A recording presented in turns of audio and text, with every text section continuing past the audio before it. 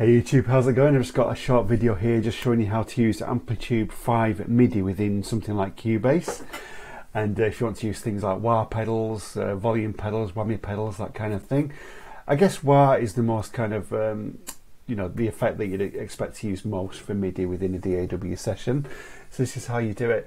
So I've just got my audio channel set up here, you know, just in the usual way with Amplitube assigned to it with a patch here. As I'm sure you can see, we've got a wah pedal model there, got an Ibanez model wah there. And what you need to do, this is a key bit to use MIDI within, for these amp sims within a DAW session, is add a MIDI channel as well, because it wants to look out for MIDI being used within this particular session and track. So you need to add a MIDI track within Cubase. So you just, instead of adding an audio one, you go to MIDI, and we don't need to give it a name. Just make sure that both of these monitor channels are open and selected. So make sure those are both lit up there within the colour there. And the next key bit here is you now go to F3 within Cubase. This opens the mix console. What we're looking at here is the MIDI input and output, so the MIDI I/O, which is the third one along here in this case. So at the moment it's got all MIDI inputs selected for the input. You can see my Stomp I/O is selected there. You know, I've got it there. It's looking for it, it's seeing it on there. But it's fine because I've got all MIDI inputs selected. So the input is taken care of there. And the key bit here is the output.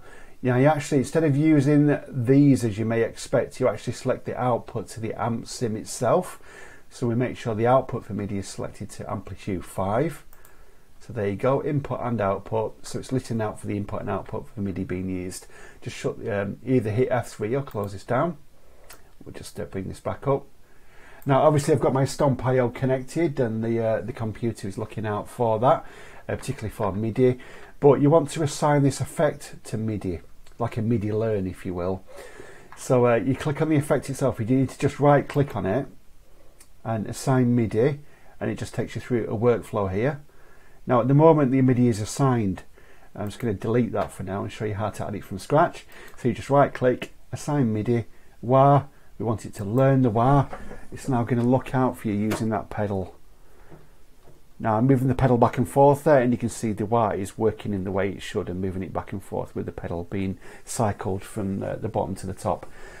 So that's how you do it. So as I say, you need to obviously make sure you've got your track open with the amp sim. You know, that's a given. But the key bit is you add the MIDI channel. Make sure both of these monitor switches are on. You do an F3, and just make sure you got MIDI in. You know, all MIDI inputs there is fine. But the key bit, MIDI output, is listening out for the plugin itself. Make sure you select that to Amplitube 5. And then, as I say, you just go to the effect that you want to use with the CC pedal. Just right click, assign MIDI, wah, and it will be learn wah. If you want to change it, you just delete it, and it just undoes what you've just done.